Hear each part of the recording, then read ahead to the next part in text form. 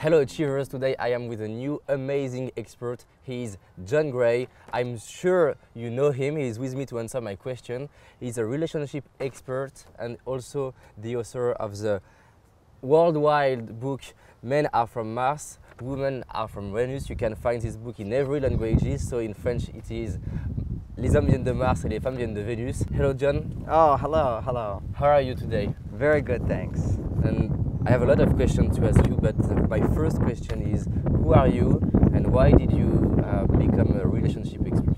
Well, actually, when I was in my 20s, I'm in my 60s now, so Yeah. 40 years ago I was a celibate monk. And my brother became bipolar, and spirituality did not help that. So I stopped being a monk and I came to California and studied psychology, hoping that would help. Helped a little bit. Eventually he committed suicide. But I developed lots of skills in psychology and realized I'm very talented in counseling couples particularly. Then later on in my life, the last 12 years, I really discovered actual supplements and nutrition that could help him and have helped thousands of people who have bipolar, schizophrenia, depression, anxiety, sleeplessness, libido. All of those things dramatically affect our relationships. And more as people fall in love, they begin to exhibit a little bit of the symptoms of bipolar, schizophrenia, which means that one day they're so loving and the next day they're not. And relationship skills are very important to support lasting love, but also nutrition as well. But we always have to focus first on relationship skills. Yeah, and we will talk about nutrition just after. Why it's so important for you to manage and build a good relationship? Why did you decide to focus on a relationship? Well, I think when I was studying psychology and I counseled couples, I'm just very good at it. In a sense, I'm a rebel. Still to this day, the universities often reject my ideas. Even though the most popular psychology ideas in the world, some therapists accept them because they see their clients get better. But unfortunately, in the universities, they're trying to convince people, all the time trying to convince that there's no differences between men and women, when it's so obvious that men and women are different. And my message is not to say, oh, men are that way, or oh, women are that way, but it's to have a positive connection, to understand in a positive way our differences when they show up. And if we have a positive way, non-judgmental way of looking at our differences, we can keep our hearts open and love can thrive, and we can easily, or more effectively communicate better if we have a better sense of how my partner thinks and feels maybe differently from me. So what are the secrets of communication? Well, the first secret is to really realize that we are different. And it's as if men are from Mars and women are from Venus, like a whole nother planet. So one of the big differences, and there's a very funny video on YouTube that people can check out, and it's called "It's Not About the Nail." Okay, it's not about the nail. And it's a woman with a nail in her forehead talking to her husband and complaining, "I have a headache." And he says, "Well, maybe if you took the nail out of your head." And she says, "It's not about the nail. I just want you to hear me." There's a time and a place to solve a problem, and men particularly like to solve problems and feel good.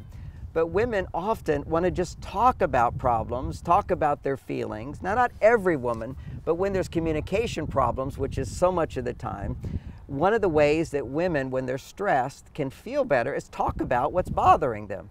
So they talk about it and they talk about it, and if they talk to a man or their husband, he listens and he tends to go, "Well, don't worry about that. Well, that's not a problem. Well, don't make such a big deal out of it. Let's just forget it. Well, I'll handle that for you. Well, don't cook the food like this, cook the food like that. Well, don't take this road, take that road." In our mind, if there's a problem and you're upset, you just solve the problem. Or you have action-oriented. And women certainly can solve problems. Often people misinterpret my message by saying that women can't solve problems. That's nonsense. But men's first reaction to stress is, what can I do to fix it? What can I do to solve it? And a woman's first reaction, unless she has to solve something right away, is let's talk about it. Particularly when there's nothing you can do about it right now, let's at least talk about it. So I taught those ideas over 30 years ago, and even then it was controversial. And people went, "But no, that's silly." It's not silly. It's like this is a biological need that women have. And now I have the science behind it, which is why I've continued to write books on the same subject, is that science keeps giving us more and more information. And one of the differences between men and women on a biological level, and this is every man and every woman fits into this category, whereas for men, they have 30 times, at least 30 times more testosterone than women. Yeah. Testosterone is all about faster reaction time. It's all about solving problems. So if there's stress, a man's testosterone goes up and it makes him want to solve the problem. And if he can't solve the problem, then he feels frustrated and he becomes uncomfortable and he begins to suffer. So for women, they don't have the testosterone levels that men have. Their bodies aren't designed that way. Women cope with stress by another hormone, not testosterone. Yeah. It's called oxytocin.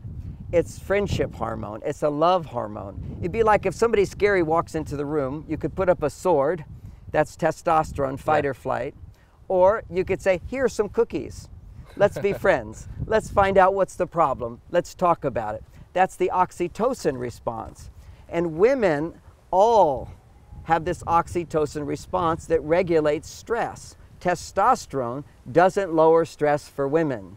Testosterone lowers stress for men. What lowers stress for women is oxytocin. And oxytocin is produced by romance, by communication, by affection, by empathy. By when a man sees into a woman, huge amounts of oxytocin gets produced. That's why women want to share. So if they can share what's positive or share what's negative, it doesn't matter. Just see who I am. And if a man sees that and feels in a loving, non-judgmental way, then women begin to glow. Oxytocin levels increase, stress levels go down. So to me, understanding the biology, even when I was teaching this, it made such a difference. So now if my wife's upset about, oh, we're late, I don't say don't worry about it. I don't try to talk her out of it. I don't say it's not a big deal, they can wait. I just go, yeah, we're late. And that's it. Don't have to talk her out of what she feels, because that's what men think would be the solution, is to talk her out of her feelings rather than to support her feelings. It's like, oh my gosh, we are late. And how did you discover that? Oh, the way I discovered that, well, I was 30 years ago, I'm in marriage counseling, counseling couples. Yeah. And what I would see all the time is men would just interrupt women. And I said, just try not saying anything. Try not saying anything the whole session and let me ask her questions. And women would feel better. But you did ask an important question. How did I discover it? This was my discovery. And this was 35 years ago. I had a nice little counseling practice, and I made one change. I decided that I was going to practice not fixing women, because I would hear women say, it wasn't like I invented this, women were saying, I don't want him to fix it. I don't want him to fix it. So I thought, okay, I'm going to practice and not interrupt. And instead of giving solutions, I'm going to ask more questions, ask more questions. Now, after doing this for about a month, my counseling practice was sold out. And then I had a waiting list. And the people that were coming to me, I said, it was women. And I said, why did you pick me as your therapist? And they said, oh, my friend told me about you. And I said, what did they say? They said, you're a therapist who really cares. Now, the interesting thing is I've always really cared. Yeah, but you just changed the way you do it. That's exactly it. Changed the way I demonstrate my caring, because I began to understand that women truly get great benefit by talking rather than always solving the problem. It's not that there's no problem solving, but first there's talking. And what do you think about the fact that some men are more used to speak and some women more oriented action? Do you understand my question? Oh, you mean when there's role reversal? Yeah. Okay, this destroys relationships today.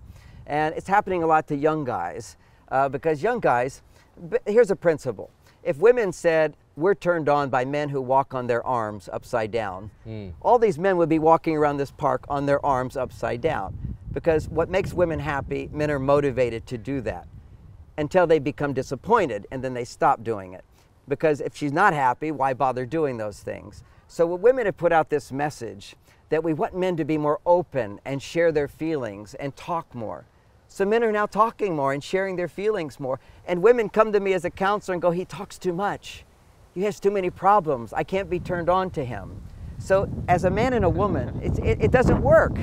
that what works, and I don't want to be too extreme here, because I'm not saying there's any one way, but what I've seen as a marriage counselor over and over and over, when a man talks more than the woman in a relationship, they stop having sex. Why? Because men who are talkative, usually they're interrupting their wives, they're trying to fix her, or they're complaining about their days, and she might start to complain, and he says, that's nothing, let me tell you about my day, and then he complains more. These men, after a while, their wives don't want to talk.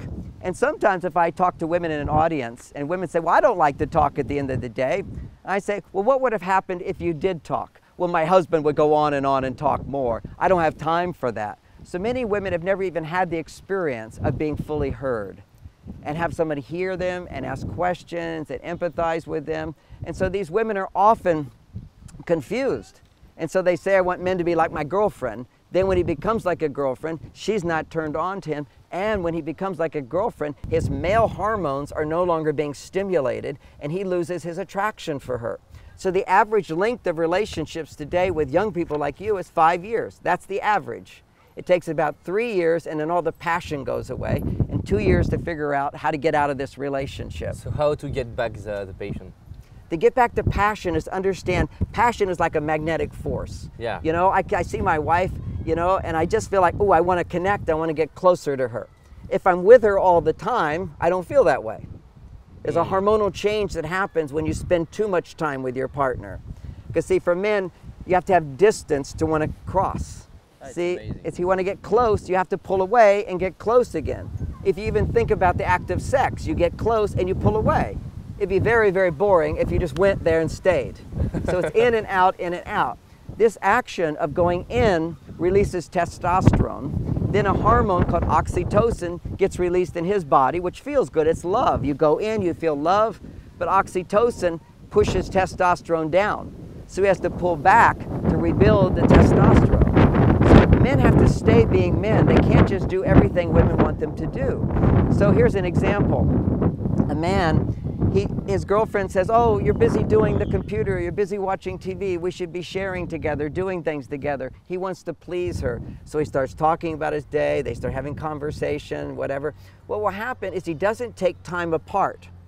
See, when a man comes home, the biggest complaint women have is, oh, he comes home, he ignores me, he watches a football game, or he reads a newspaper, he spends time alone on the computer. And she's going, why isn't he interested in me? Why is he sitting on that couch ignoring me?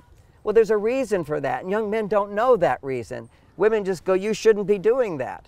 If you go to these poor people in the Scandinavian countries, there's no passion at all, because men are feminized. Men are taught, hey, I've been working all day, you should be working with me. And so if the man works hard during the day, he uses up his testosterone. See, women can't understand this. A man uses up his testosterone. Wow. He has to rebuild his testosterone. How do you rebuild testosterone? You relax. You relax and you don't do anything serious. Hobby, something fun, something enjoyable. You don't solve serious problems, and you don't have intimate conversations. You just let yourself have kind of an empty mind and relax whatever you're doing. And that is what rebuilds testosterone. Now, I'm not saying he should ignore her all evening. Yeah. He just needs his time. So that in my book, Men Are From Mars, was called the cave time. Is that men on Mars, they tend to all have caves. At the end of the day, you go to your cave. There's a sign on the cave that says, do not enter or be burned by dragon. Which is, women don't read that sign because they don't understand men are different, and they think, oh, I'm supposed to make conversation with him. And quite often women will then ask us lots of questions and we feel we're supposed to answer them. What she really needs, that often she doesn't even know. You have to recognize, if people aren't happy, they don't know what they need. It's people think, I know what I need. If you're not happy, you don't know what you need. And that's why you have to come to somebody to get help. So women will say, I want him to talk, I want him to open up. I say to the woman, no, you don't. What you need is to open up yourself.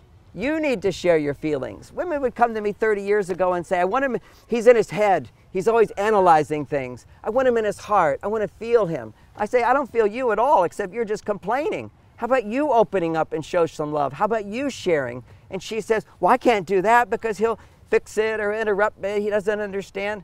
And I said, well, that's what he needs to learn, not to be like a girl and open up. He needs to learn to be a man and be like an oak tree, stable, not whining and complaining, and learn how to listen and empathize. See, these are old-fashioned male values that are being lost today as young men are being feminized and told that they're wrong for that. And then what happens is your average 40-year-old man's not even turned on to his wife. This is very common. You get married, I'm 62 years old. You have sex 3 times a week. I could have more, but I need a little, if you have a little rest period in between, then you appreciate it more. It becomes too routine. But I have a libido every day. My testosterone levels are the same as when I was a young man. Your average man now today at 40 years old has the testosterone levels of a 70-year-old man 30 years ago. Wow. There's a huge shift that's happening in the world. Men's testosterone levels are going down. At 50 years old, your average male today has half the testosterone levels he had as a young man. And we have to understand, you have to do masculine things. We're not women. We can't do this women's stuff and be men. And so there has to be an understanding. And younger men so much want to please the women, and the women just say, well, I want a girlfriend. I want somebody to chat with me. I want somebody to clean with me. I want somebody who's my partner doing things with me all the time. What do you mean you want to go off with the guys and drink some beer? You can't do that. You're married. Are you kidding? Of course he has to do that. See, men have always done this. We've been on this planet hundreds of thousands of years. Look at what people have done during that time. Women are here, men are here, and yes, this is a new age where we're coming closer together than ever before. Closer than ever before. But it doesn't mean that in becoming closer that we should lose our identity. We should harmonize with the opposite. That's what keeps the passion. So if you think about passion, it's a positive pole and a negative pole and a magnet, and it goes like that. And if the guy becomes like a woman, then you're repelled. So you lose the attraction. And we just heard the dogs barking right then. Yeah. This is when couples argue and fight, is because they're not knowing how to support each other's emotional needs. Now, I talked about one need there, there's many, of a man, which is give him space. When he needs to take his space, give him space. Don't pester him about what he's thinking or what he's feeling. Give him a little time off. Flip side of that, women need intimacy, they need closeness. Create some romance for her at least every week. One romantic date. Doesn't have to be over the top fantastic. Plan in advance. Men don't realize waiting to the last minute and saying, hey, what would you like to do tonight? He thinks that's romantic because he's saying, I'll do whatever you want. No, what romance is for women is when they can anticipate the date a week in advance, at least days to think about it. This is a big thing for women. Like for you, if you're thinking about big success, just thinking about big success or a big payment or a big interview or whatever it is. It's anticipation, but for women it's the anticipation of affection, of romance, of doing something she'd like to do. And again, women expect men to be mind readers. Like, I'm supposed to know what she likes? How can we know that? Often you say to her, what would you like? She says, I don't know. And if you know, then you're like Mr. Romantic. This is all unrealistic. So what you do a week in advance, you sit with her and say, let's think of some fun things next week that you'd like to do. And you can also say what we'd like to do, but then say, really, what would you like to do? And I'll pick the one that I'd like to do as well. That way, as a man, you know you're going to be successful. See, most men stop planning dates because they know, is she going to like this? Does she like that? I don't know if she likes it or whatever. And part of that is women not understanding a man's need.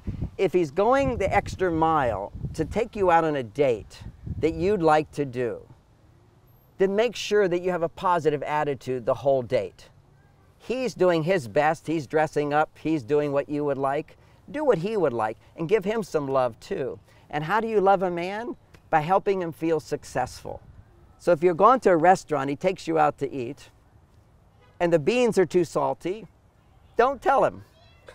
Just, some women will go, oh, these beans are so salty, I've got so much better, I got a better recipe, and oh, my mother used to make beans better than this. She could talk the whole night about how bad the beans are, because 2 women could do that, and they'd all feel happy.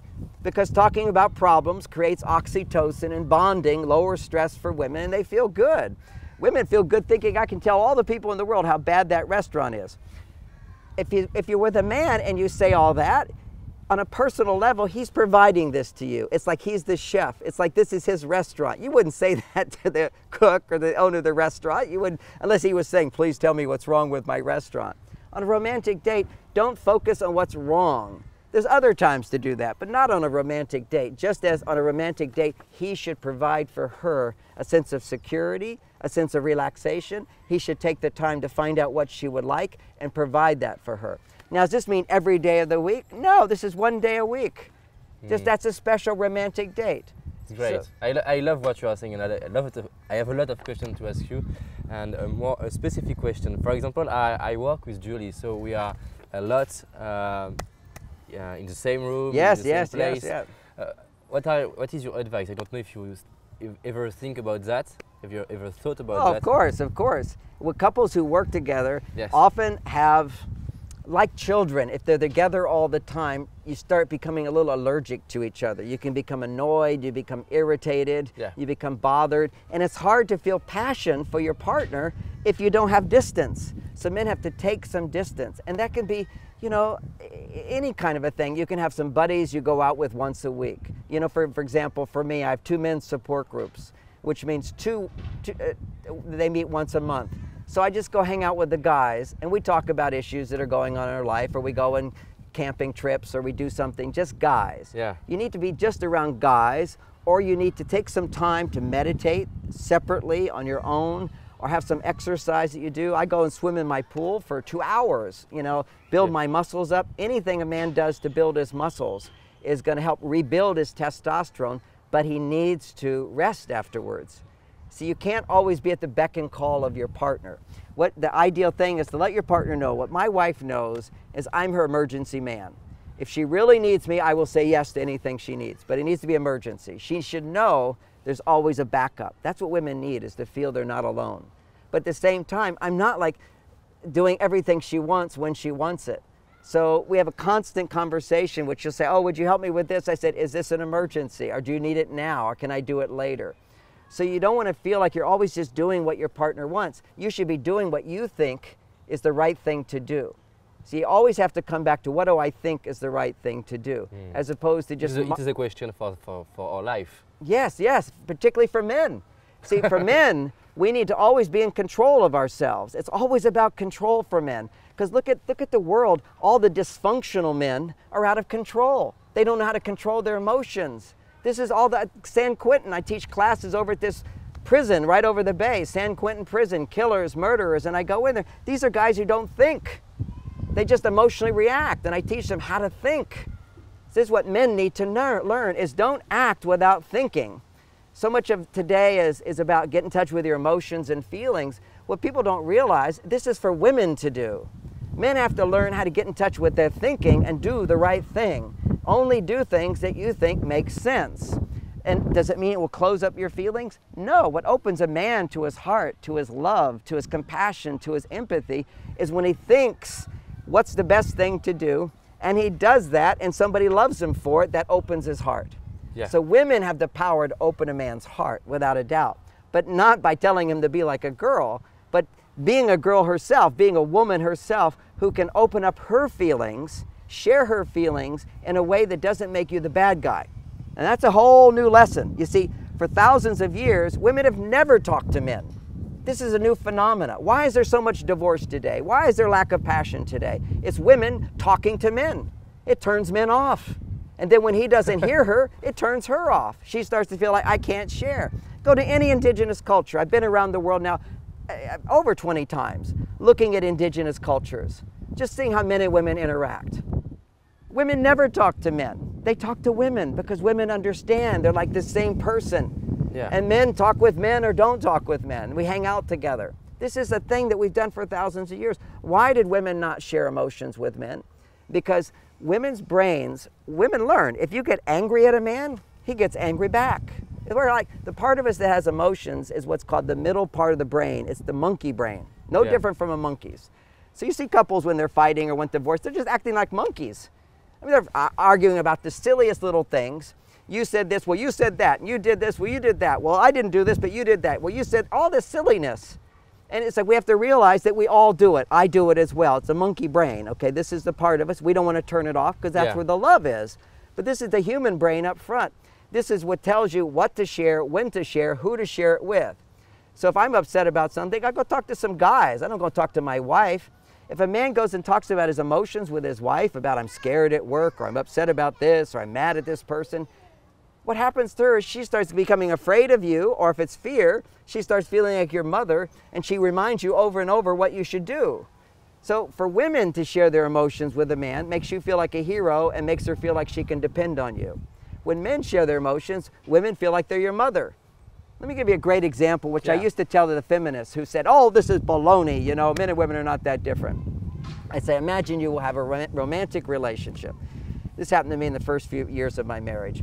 We went off on a retreat, a getaway for a romantic getaway to a condominium in the forest in another state. Well, we drove up there. It took much longer to get there. It was in the middle of the night. We had dinner before we got there.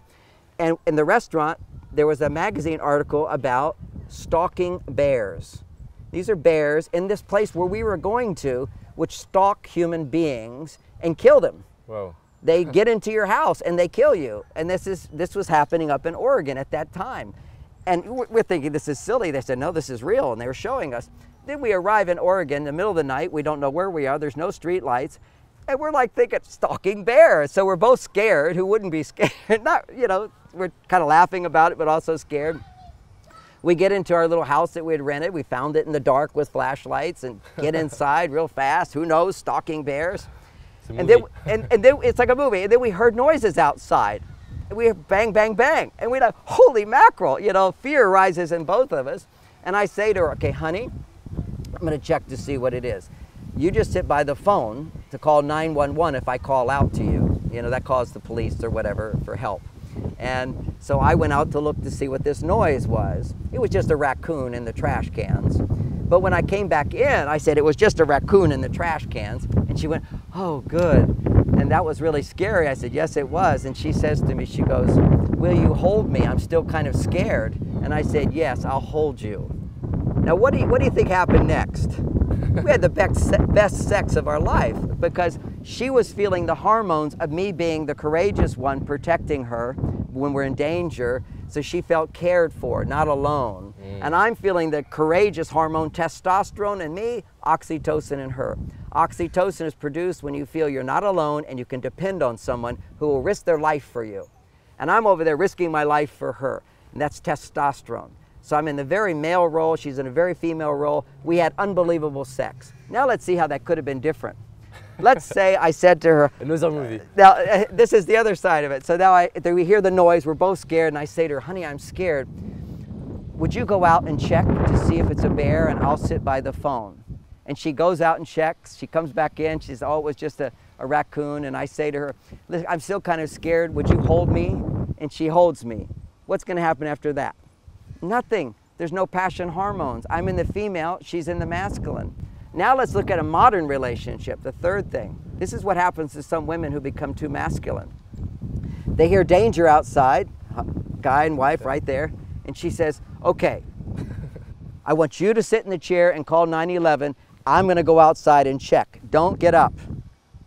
Now, what did she just do? She emasculated him. She cut off his balls. And he's this nice guy who goes, okay, whatever to make you happy, I'll do whatever it takes to make you happy. So women don't realize how they emasculate men. So what do you suggest in this case for the man?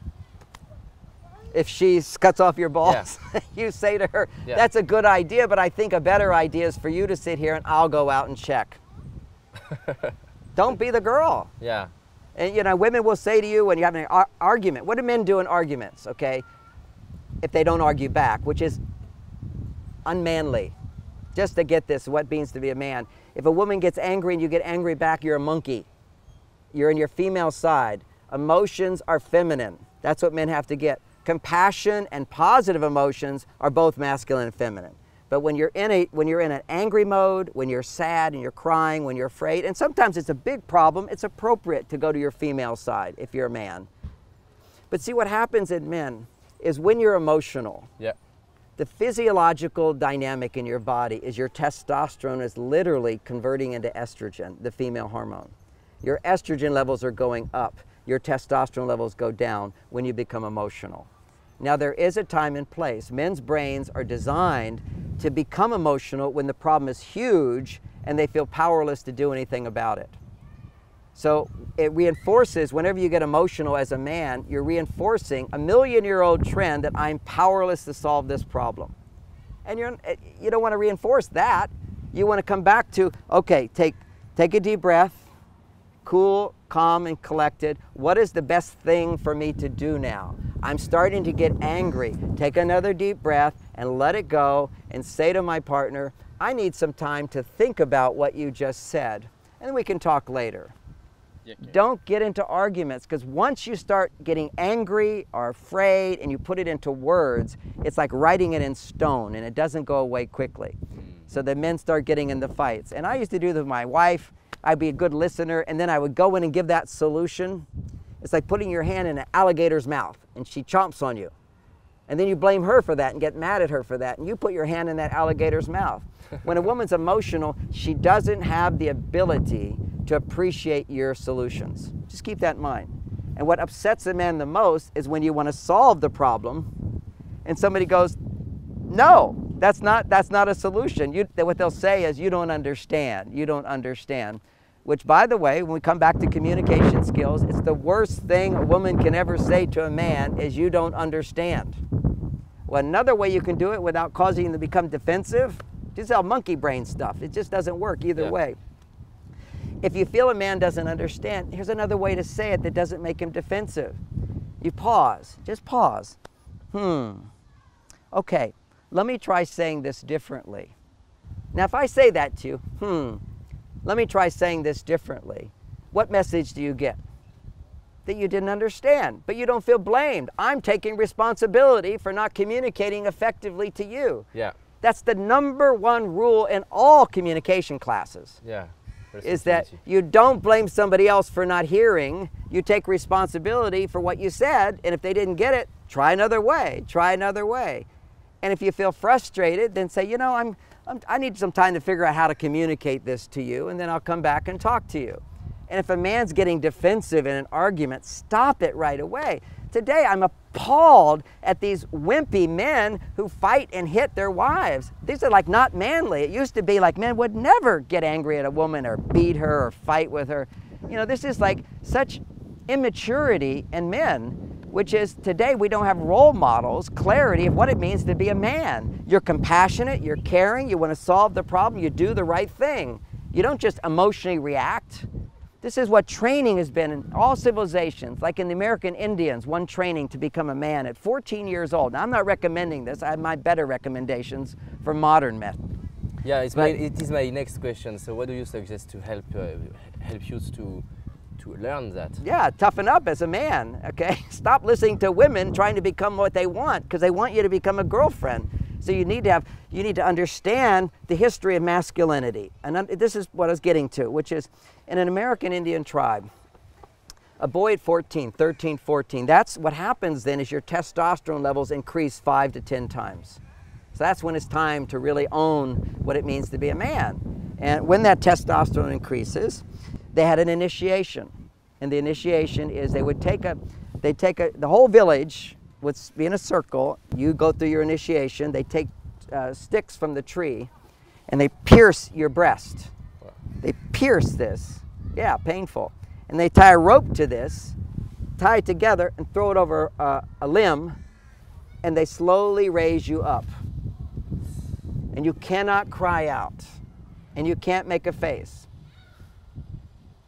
And that's what these boys do, and that's what makes them into men. They learn how to endure pain. Nothing after that will ever cause them to be upset, because they've learned to endure pain. You don't have to cry out. Pardon? It is the hard way. Well, that's the extreme way. I don't recommend that stuff now. But what it is, what I teach men now to become a man is learn how to listen to a woman. Listen to a woman talk, share her feelings without getting emotional back. This is part of how the Army does it. In the Army, you train a young man who's undisciplined, reactive, immature, and you've got to make him more mature to go carry a gun and behave in a responsible way. And so what they do is they line them up and they taunt you. They say negative things about you. They humiliate you. I don't want to say the things that they say, but they'll embarrass you. And you have to stand there and not have any expression on your face. And if you have an expression, 50 push-ups. Don't give me attitude, 50 push-ups, till you learn to stand there and have no emotional reaction. Now, why do you have to have that? It's because when you're in war and you just see your friend who's just had his leg blown off, you lose control. And now you want to run out and kill somebody. You get monkey brain takes over. So you have to learn to control the monkey brain. You have to control your emotions.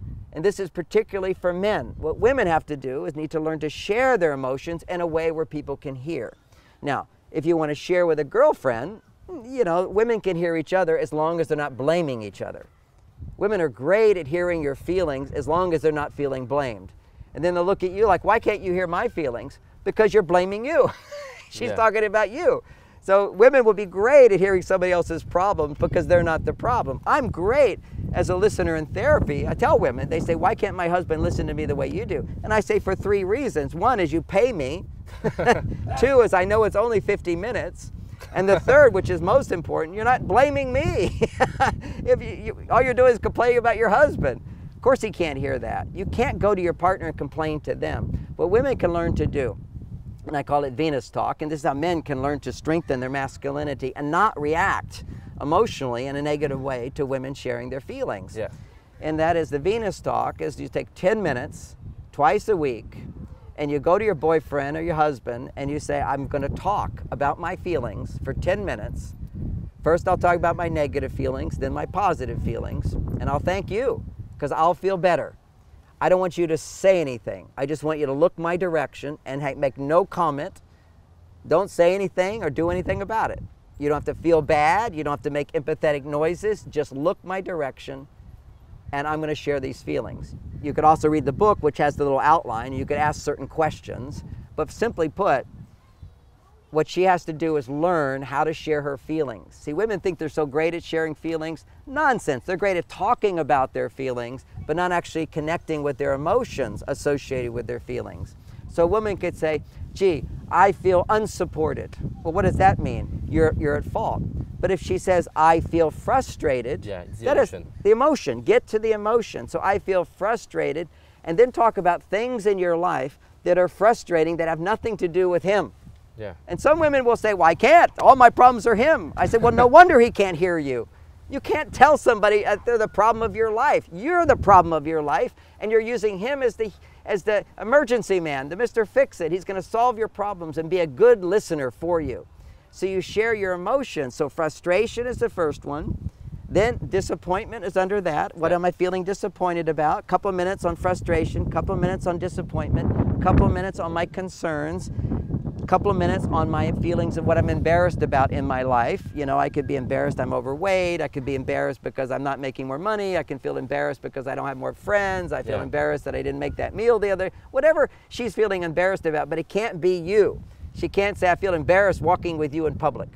She can't say that. She can't say, I'm concerned you don't love me. What she can say is, I feel concerned that I'm too stressed out. I feel concerned that I'm so unhappy. I feel concerned that the weather's going to be bad. I feel concerned that my future's I don't know what my future is.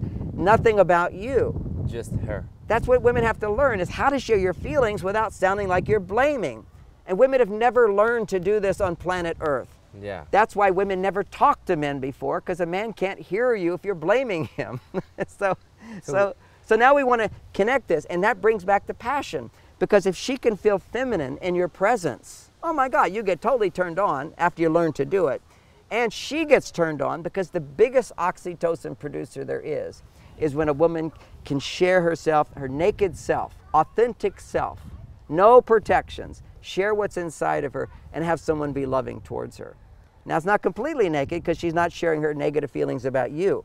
But what happens as she shares her frustrations and disappointments about other things, that not about you, but about her life, what happens is you hear that, oxytocin levels go higher and higher, her stress levels go down, and then she has very few complaints about you. Then what she learns, that's step 2, is once women have no complaints about their partner, then they learn how to ask for support. See, the way most women ask for support is they blame you. They say, you forgot to do this. How many times do I have to ask you? You didn't do this. I'm having such a trouble with this. And blaming you as a way of getting you to do things. It doesn't work. It just doesn't work. What works is asking a guy to do something with no sense of urgency. When you get around to it, what I love is this. Would you do that?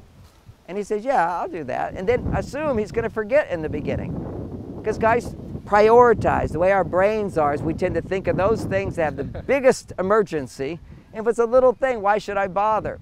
But see, part of understanding women is when you do little things, it actually makes them feel more important.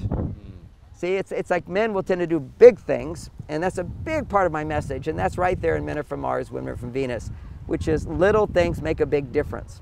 Because a guy, when he's dating her, he's doing little things because he's not going to do big things, because I don't know if I want to marry her. But once you marry a woman, you go, okay, now I want to do everything for her. I'm going to do the big stuff. I'm going to try to earn enough money. Vacation. Big vacation, earn money, do this, do this. Men are always striving. Even though women are making more money than some men today, he's still wanting to be this provider. It's inside of men. Because inside of a man, to make my testosterone, I have to feel that I'm making a difference in your life. And this is why so many masculine women are not married. They can't attract a man in their lives. It's because a man is not intimidated by that. They go, oh, men are intimidated by my power, my success, and my money. No, they're not intimidated. It's not fear, it's stupidity. Why do I want to be with somebody that doesn't need me? See, man wants to feel like a hero. Man wants to feel like I make a difference. And you ask these women who are single, and you say, do you need a man? They go, oh, no, I don't need a man. It'd be nice to have a man. It'd be good to have a man. I say, I don't want to be just nice to have me around. I want to feel like I'm important in your life. Just like she wants to feel important, I want to feel important. And when you need someone, you depend on them, you're looking for help from them, that's what makes a man feel like, yes, I'm drawn to her. Once again, it's the feminine energy is the part of us. There's two parts within each of us. One is I need help, and one is I don't need help. The one is independence, and one is dependence. The feminine energy is dependent. The masculine energy is independent. Now, ultimately what we want is a balance within ourselves of interdependent, and that's an adult relationship. That's an adult relationship. Yeah. But what women are doing today is they're trying to be men. Because you see, they're so attracted to independent men, they mistakenly think that men will be attracted to me if I'm independent. And men like to be your friend if you're independent, because you're low maintenance. But we're not going to be turned on to that for long. Because what turns a man on is feeling like I make a difference. And what turns a woman on is to feel that you make a difference in my life. Great. And to add some, yes, I will let you finish. Oh, just one little point. Yeah. On the Venus talk, never just end with the negative emotions. Then spend just as much time on what I appreciate, what I'm grateful for. That's when you can talk about him. Let's talk about what you appreciate in your life, what you're grateful for. And if there's some problem that you've been talking about, access your intuition with the positive, I understand that, or I know everything's going to be okay. I know that I'm not alone. I know that I'm supported. I so much appreciate that you're listening to me. I'm already feeling better. You have to give that positive energy. Otherwise, he thinks, why are we wasting time talking about negativity? What's the point to it? Yeah. The point is sharing what's ever inside of you, if you're a woman, dramatically increases this hormone oxytocin that lowers her stress. And oxytocin is also the hormone that allows women to respond sexually. It is the hormone that's necessary for women to have climax, for women to long for sex, for women to long to be penetrated by a man. Oxytocin. It's great. Yeah, I'm reading a lot of books about food, and I saw a lot of different point of view, angles, and so I'm a little bit lost with nutrition. What is your advice about how do we have to eat? Well, the first thing is that my expertise is relationships, and about 12 years ago, when I turned 50, I had Parkinson's, and so I began researching to cure myself of Parkinson's, and in doing that, which I did using natural supplements, I discovered that there's a whole spectrum of brain disorders. There's ADD, ADHD, there's autism, there's Asperger's syndrome, there's bipolar. All of these things all originate from impaired dopamine function in the brain. And I found natural remedies for this. One of the most important natural remedies for this is a form of lithium. It's called low-dose lithium, not what doctors prescribe. Doctors prescribe a form of lithium in doses that's toxic. What I recommend, and other holistic doctors recommend as well, for any type of thing in the brain, is that we understand that lithium is the mineral that regenerates your brain cells and protects your brain cells from toxicity, from neurotoxins, allows your brain to continue growing, and it also is the cofactor for making dopamine and serotonin in your brain. So it's amazing the benefits that I've seen by giving people a form of lithium that will cross the blood-brain barrier in small doses. So it's non-toxic, no side effects.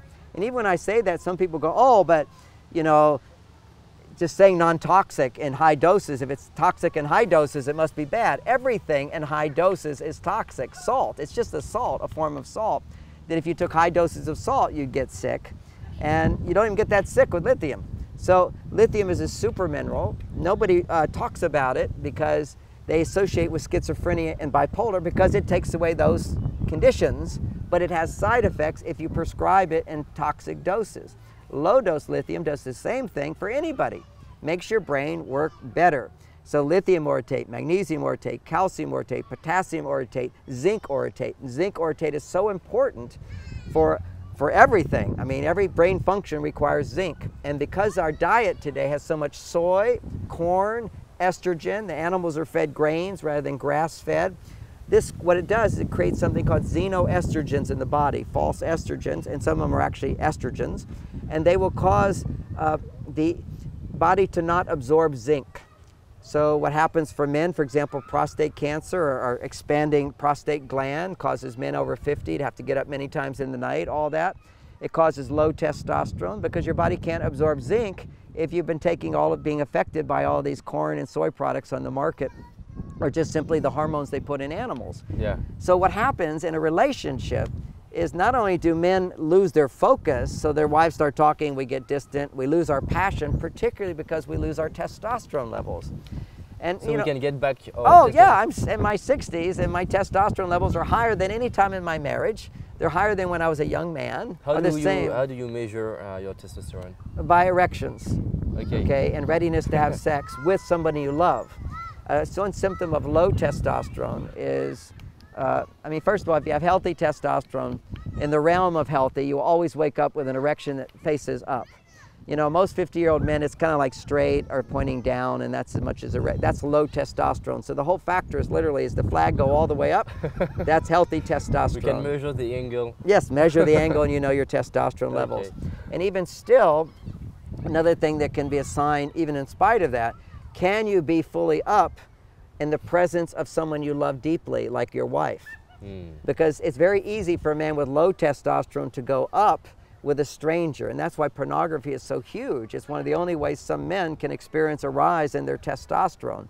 When you're aroused, your testosterone levels go very, very high, so you rise up. But you have to have plenty of testosterone to continue to rise up in the presence of someone you love. Because you see, it's like in every sexology class, one of the most common stories is called the President Coover. It might have been another name. I forget the president's name. But President Coover is visiting a ranch with his wife, and they're in separate, two different tours. And the wife, Mrs. Coover, is witnessing these cows, the bull, creating babies in the cow, having sex with the cow. And they take one cow in, the bull sires the cow, take the cow out, they bring in another cow, he does it again, he does it again. And she says to the rancher, she says, "Can that bull do that all day long?" He says, "Yes, all day long that bull can do that." And she says, "Tell that to Mr. President Coover." And then so President Coover comes by and he says, "You know, your wife wanted me to mention to you that that bull siring that cow can do that all day long." And he says, "But can he do that all day long with one cow?" And they said, "No, it has to be a different cow every time. Tell that to Mrs. Coover."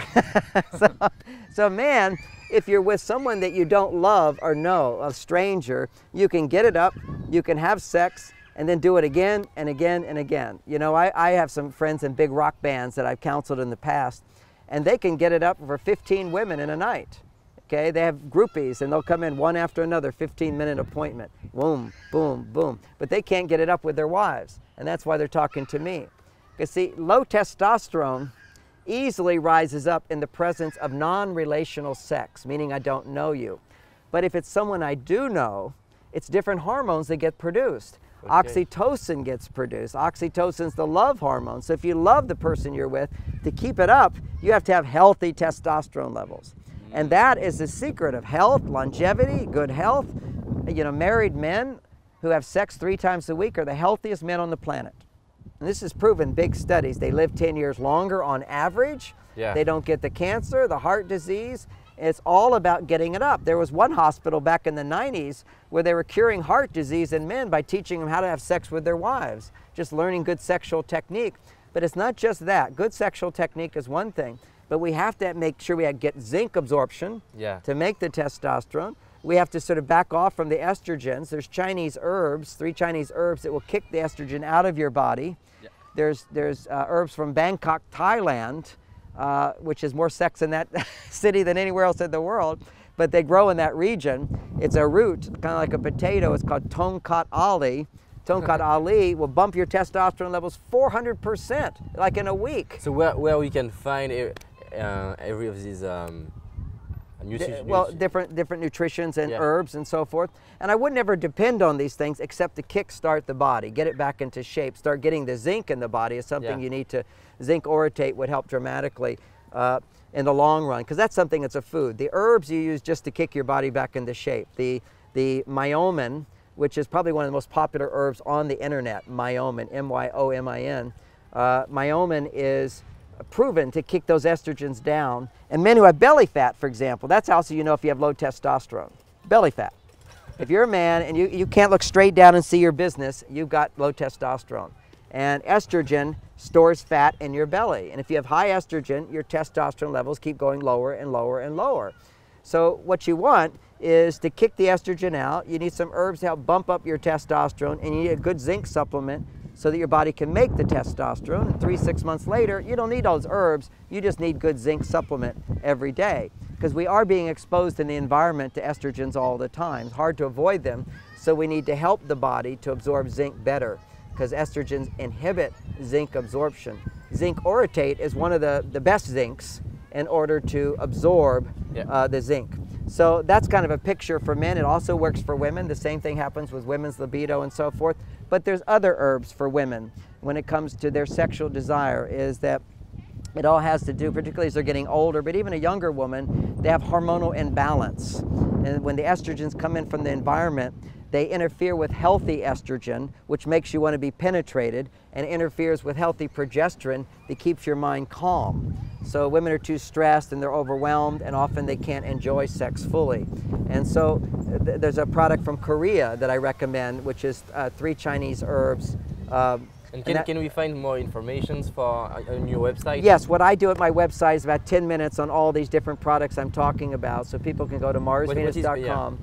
They can even purchase them there, or they can go other places to purchase them. They're all online. The one product that isn't available altogether is the super minerals for men or super minerals for women. But since nobody had it, I put it together in a product, which is a package. It's a package, so people can just get all those minerals. And literally, if you've got ADD, ADHD, that's what I've done every day for the last 12 years to keep my Parkinson's at a very big distance. If I don't do it for about a week, if I go off of it for a week, then I'll start getting some of my Parkinson's back for whatever reason. And, but I'm completely healthy because of it. And it's not just, those are the supplements, but then we also, you talked about diet. And the problem with food today is, and basically every good diet, just come back to the simplicity of a good diet, basically is healthy fats, healthy meats, and healthy carbohydrates, just healthy. And everybody's got a little different balance of everything, but the bottom line is junk food, processed sugars interfere with brain function, libido, hormonal balance, all processed foods. And now people are so out of balance, they can't digest wheat, so many people, so gluten intolerance is very common, so you have to take that out of your diet until you find your health again. So basically, your good diet is proteins, fats, carbohydrates 3 times a day in moderate amounts. And that's it. There's no big special dynamic thing to it. Stay away from the junk foods. The junk foods cause, we go to them because we're under stress. When you're stressed, your hormones are out of balance, or you're not making enough brain chemicals, your cortisol levels go up, then your body can't digest fat. And so what happens is, there's 3 body types. There's the muscular body type. They tend to gain weight in their 40s and beyond. There's the round body types. Right at puberty, they're gaining huge amounts of weight, or even for childhood. If they have too much estrogen and they have hormonal imbalance, they get fat. If they're mesomorphs, they're more muscular, skinny waist, big shoulders, they get the fat around 40 years old. And they often get heart attacks by the time they're 50 due to all this high estrogen, low testosterone in their bodies. Then there's the ectomorph body type, which doesn't have a lot of muscle, doesn't have a lot of fat cells, and so they can eat a bad diet and they don't gain weight, but they get skinnier and skinnier as they get older. But they're not processing their fat, because if you're stressed, your body can't burn fat for energy. What types I am according to you? Oh, you're Yeah. ecto, you're ecto-meso. So you're thin, but you also have muscle mass. You're secondary, so you have good muscles, but you're primarily ecto.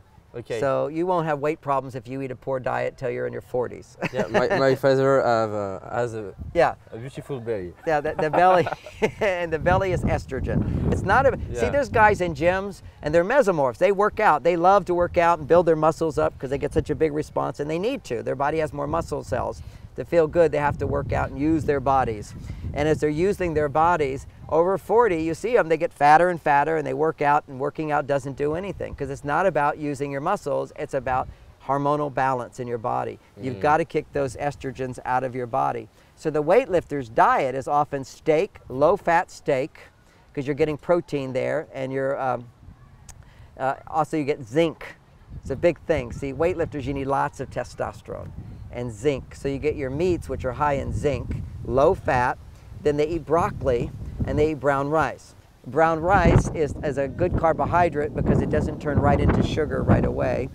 It also is high in a mineral called silica. Silica is what allows your body to absorb calcium and build bones. And your strength is according to the strength of your bones. If you have weak bones, your body, you'll have weak muscles. It's all about strong bones. Because see, right now I can turn a jar, and if I use my willpower, I could break all my fingers off. But your brain stops you. We have much more strength than we know, because the brain is constantly stopping our strength because we might break a bone. And so if you have strong bones, you can then develop great strength, along with good breathing. It's amazing. I love that. Yeah. So back to diet. You know, main thing is get rid of the bad stuff. Eat moderately. And this idea of eating every 2 hours, not a healthy thing, every 3 hours. If somebody's obese, it can make them healthier than dying of obesity, but it doesn't lengthen your life. What lengthens your life and makes you strong and clear and not have sugar cravings is when you get to a certain level of health, then your body doesn't need to eat for 5 to 6 hours. When you eat the right nutrition, your body doesn't need to eat for 5 to 6 hours. After 4 hours, after you've eaten a meal, 4 hours later, first 2 hours your body breaks down carbohydrate. The next 2 hours your body breaks down fat. Then there's no food. That's the point where your brain releases, after 4 hours after a meal, your brain releases growth hormone. And that's what regenerates your cells. That's why I'm in my 60s and I look so young and I'm so vibrant and I have a sex life and all those things, because I make sure that I'm creating enough space between my meals in order to release the growth hormone. Lots of people are taking growth hormone, you know, which ultimately could have all kinds of problems, but short term, if I didn't know what I know and I was 70 or 80 years old, I'd be injecting growth hormone too, because you build muscle mass, you lose weight, you get your vitality back, everything works better with growth hormone. It regenerates your body.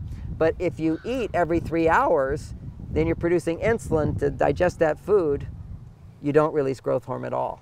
So as people are aging today, everybody's growth hormone levels are going down, down, down, down, down, whereas mine stay the same. Testosterone stays the same. You stay a young man. You know, you do wear out, I mean, your body does age and so forth, but you have all the vitality of a young man. And you'll see this in many indigenous cultures where the food is still nutritionally dense. Now, why is it that I can eat a meal and go for 4 to 5 hours, 6 hours without feeling hungry at all? It's because the food I eat has got all the nutrients in it. And your regular food doesn't have the nutrients. That's why I supplement my diet with supplements, extra nutrients, so that when I have a meal, I'm getting all the vitamins, all the minerals, and good quality fats, good quality proteins. Wow. So I start my day with a superfood shake. You know, everybody needs a superfood shake, in my opinion. You know, you don't want to eat too many calories in the morning because your body's not making a lot of enzymes. So just get easy to digest protein, easy to digest fats, carbohydrates that are slow to rise, and suddenly you've got this amazing little 200-calorie drink that will last you for 6 hours. There's nothing better for your health than to feel that health. I will try everything we are talking about. So how long I have to wait, according to you, to have maybe the first result? Oh, a week. A week? If not Wow. 3 days. So I will try everything, and I will do a review 1 month after, for example. Excellent. Do the superfood shake, and you can follow the formula. What I suggest is, I've already mixed it up. It's a product, superfood shake and super minerals. Yeah. Just those two things will make a world of difference. Greater clarity, greater energy, Wow. and you start to feel that you can go 5-6 hours without eating. Now, what you want to do is add to your shake 2 things. Can we order that in France? Yeah, you can order that in France. Wow. Okay, and you can also look at the ingredients and find the ingredients and put it together. But it's better, what I have is raw whey protein, raw casein protein, organically grown, goji berries for your vitamin C, all of your vitamins in there, coconut oil as your fat. Now, coconut oil is an amazing fat, but if you put it in a cold shake in the morning, it will clump up. So you can order on the internet MCT oil. That's the most important thing in this, is you need a good fat. Everything about being strong and having lots of energy is healthy fats. Butters, avocado, and coconut oil, olive oil, these are all great things that we have lots of in our life. Not too much, but good amounts of that. That should be something we want to be able to burn that fat. And one of the greatest omega-3s, and we all need omega-3 for the brain. The easiest and the best for your morning shake is you go to the store and you buy chia seeds. You heard that word, chia? No. C-H-I-A. They come from South America. They're very cheap. You buy a bag of chia seeds. You take 1/3 of a cup, and then you add 2 cups of water to it. That's it. Let it in a container. Stir it. Wait 1 minute. Stir it. Put it in the refrigerator. And 10 minutes later, it turns to a jello. And you take like 2 or 3 tablespoons of this and you put it in your shake. What that does is it feeds your brain like a whole salmon meal. Like all the omega-3 you get from a salmon meal, which is, the brain is made out of omega-3. So important for intelligence and focus. So you have omega-3, but it's also in this gel form, so that the shake, the one that I make, has 2 teaspoons of sugar in it. And I believe you need a little sugar to stimulate everything, to stimulate the insulin, to bring it into the brain and so forth. So 2 teaspoons of sugar, but the gel causes those 2 teaspoons of sugar to be released over the next 5 hours. So you get slow release sugar, because your brain always needs a little stimulation to absorb the nutrients. The MCT oil, that's from the coconut, the extract of coconut, that gives you instant energy. Now, you start with a teaspoon of that and gradually build up to a tablespoon. What MCT oils do is, if you eat too much in the beginning, you get a stomach ache, because MCT oils are made out of caprylic acid and it will kill fungus in your gut. So for some people who have any kind of stress, they have fungus in their gut, MCT, caprylic acid, will kill that fungus, and when it's dying, it gives you kind of a stomach ache. So go little until you have no stomach ache, then increase and increase to a tablespoon in your superfood shake. And then have another tablespoon during the day, and at night have another tablespoon. Yeah, we can find everything on your website, right? Yes, yes. Yeah, so I will try that for 1 or 2 months, and I will do a blog post. A blog post, that'd be great, that'd be great. And in terms of focus, so many men have ADD, ADHD. The super minerals plus, good superfood shake, and vitamin C and grapeseed extract. There's double-blind studies just on vitamin C and grapeseed extract showing it's as good as Ritalin or Adderall.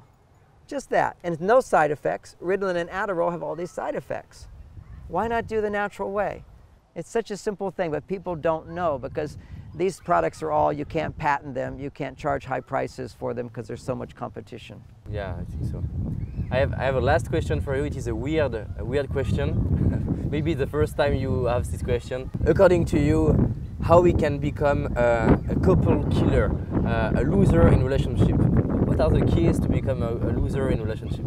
Oh my gosh, how you can ruin a relationship. Yeah, I would love to know that. Okay. I will do some trainings about that. The way a man becomes a loser in a relationship is he becomes overly feminized.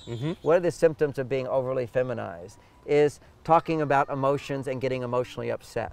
Yeah. Now, it's okay to talk about positive emotions with the woman you're in love with. You're so beautiful, I love you so much, I missed you, you're my sweetheart. Oh, I'm so disappointed because I didn't get to see you. Oh my gosh, I care so much for you. These are all feelings, emotions, but they're positive. Yeah. When women say they want feelings from men, they want positive feelings from men. That's what you want to do. Negative emotions is unmanly. That's how you destroy a relationship. Great. By whining. By just think, anytime you complain, you're being a girl. Okay. It's gonna, and what happens is a little bit here and there to your buddies. Go talk to your guys about this. This is what guys do. We can complain to each other. But if you complain to a woman, you become feminized. She goes, oh, poor baby. Oh, and then she gets mad at you for complaining about her. So what a woman needs to feel more than anything is I can go up and down in my moods, and you'll stand there and you don't get affected by it. And you don't get upset. You see, so many men get upset. Like, why are you upset? Why are you bothered about this? Because she might complain, oh, you're wearing that outfit. Yeah, I know you don't like this outfit. And that's it. And then she said, well, will you change? Well, since this is your special night out, I'll give you permission to suggest what I should wear. But only because it's a special occasion. See, here's how you ruin a relationship. Let's say you get dressed up and you're putting on a tie and you're getting ready to go, and she says, oh, that tie doesn't match. And you go, okay, pick out another one. So you're a guy, you want to please a woman. That's what we're designed to do, and make her happy. If it makes her happy, I don't care what kind of tie I wear. So I put on another tie. She likes it. So then next time I'm getting dressed, I put on a tie. She says, oh, that tie's wrong. You should put on this other tie. So you go and you do it. And once you've done that 3 times, something happens inside of you. You change, your brain changes. When you're getting ready, now you're going to pick this tie and you're going to doubt yourself. And you go, should it be this tie or this tie? And you'll go to her and you'll say, should I wear this tie or this tie? And now you become a girl. What women do. I can't make up my mind. What should I wear? Should I wear this or this or this? And that's a good thing for women to be. That's how women are. Their brains are much more busy. You don't want to become that. You want to be a man. A good way to become a loser in a relationship as a man is to do that. Yeah, is to ask her opinion about everything. And ask for women? Okay, so the way women become losers in relationship, many ways. I'll just summarize. Complain, correct, control, criticize. Could be a training. If women can just stop complaining, correcting, controlling, criticizing. Why do you do that, women? It only pushes him away. They want you to change. Stop trying to change him. Instead, start changing the way you communicate your needs to him. And what women say, well, if I can't criticize, and I can't complain, and I can't correct him, if she says, how do I get him to change? And I say, that you learn to love him just as he is. And she says, yeah, but can I get more attention? Can I go out more? Can't we get him to pick up his socks? And I say, yes, you can. That's called asking him to do things. But if you ask him, first you have to learn how to ask. Yeah. And you have to first be happy before asking works. You can't ask him to do something so that you can become happy. You have to be happy and then ask him to do things to help you, to make you happier. So there's an art to how to motivate men to do more for you. And there's an art, men, to make women happy and turned on. The way you do it, you become a loser in a relationship by waiting till Friday night and saying, hey, honey, what do you want to do tonight? And being all loose and relaxed about it. No, you do a week in advance, you plan, you say, what would you like, what would you like? And then don't argue with her. Yeah. And if 3 things she likes, and you don't want to do any of them, suck it up. Be a man. It's only 2 hours. Go do it for her and don't whine and complain. This is another way. Men they're awful about this. They go out on a date with her that she wanted. Like, let's say you go to the ballet. He's like, oh, how long is this going to go on? He's looking at his watch like this. It's like, and then next time she goes, what do I do that will make him happy? Women should not be thinking about what will make you happy. You should be thinking about being true to yourself and how to make her happy. And a romantic date is about her. It's not about you. And when you're on that date, don't complain. And she has to learn not to complain. Complaining kills relationships. It makes us all losers. Wow. Another secret, yeah. And the way men kill a relationship is they argue with women and they get upset at women. Why get upset at her? It doesn't help. It just makes it worse. Understand, women are like a wave. It goes up and everything is perfect. No matter how perfect it is, that wave is going to crash. The happiest woman in the world, she's going to be unhappy. Don't take it personally. A little story to help men that changed my life. It was the guy by the name of Robert Bly a long time ago was teaching men's groups, teaching men how to be men. And he didn't have real good relationship skills, but that was a good one. And he said, it's a long story, I'm going to make shorter. But there was a dragon in the woods, and everybody went into the woods and never came out alive. And the king said, I need a hero to go and save, the kingdom from this dragon. So these brothers came. The older brother went in. He looked for the dragon all day long. He couldn't find this dragon. As he's about to turn around and come back home, he smells this bread cooking. He was hungry and tired in a little sweet little cabin, and lights are on and the bread is sitting there. So he goes in, it smells so good. He takes some of the bread, he eats it, and says, this tastes so good. And then a beautiful maiden appears. And she says, you like my bread? He says, yes, I like it very much. And she says, oh, very good, very good. May I have some of my bread? He says, of course. And he hands her the bread and she accidentally drops it. And she says, would you pick it up? He says, certainly. And he picks up the bread, and when he comes up, she's turned into a wicked witch with a club and beats him to death. That's what happens in relationships. Women just beat men to death. They turn into witches and beat them to death. So the next brother comes in, same thing happens. Then the youngest comes in, pure heart, love open. He comes in, the same thing happens. He's taking her bread. He's enjoying the bread. She appears and she says, oh, you like my bread? He says, yes, it's very good. And she says, may I have some of the bread? She says, oh, of course. And he hands her the bread. She drops the bread. She says, would you pick it up? He says, bread is symbolic of life and death. We are all responsible for our lives. We can't depend on another for that. So you'll have to pick up the bread. And she picks up the bread, and she doesn't turn into a witch, and they live happily ever after. This is what men have to learn. We don't pick up the bread for women. And in our relationships today, what that means is we're not responsible to make her happy. Because if we think we're responsible to make her happy, then every time she's unhappy, we feel blamed. Yeah. We feel like we failed. It's inevitable. My wife's one of the happiest women in the world. She has everything, and every other day she's upset about something. I go, oh, may I help you with that? You know, it's just a simple, easy response, or just don't say anything. And then if they say, what are you thinking? This is what you say. I'm thinking, you do so many wonderful things for so many people. Let me give you a hug. See, that's the opposite. No man would ever think to say that. He'd be saying, don't do so much for everybody. Don't worry about this stuff. Who cares if we're late?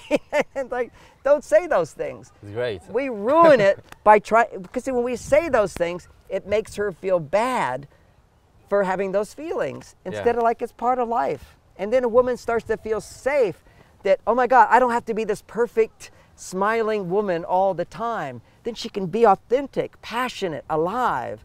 And you can be like an oak tree, which is capable of being present for her. And by connecting with her and loving her, increases the passion in you, but not becoming like a girl. Yeah, great.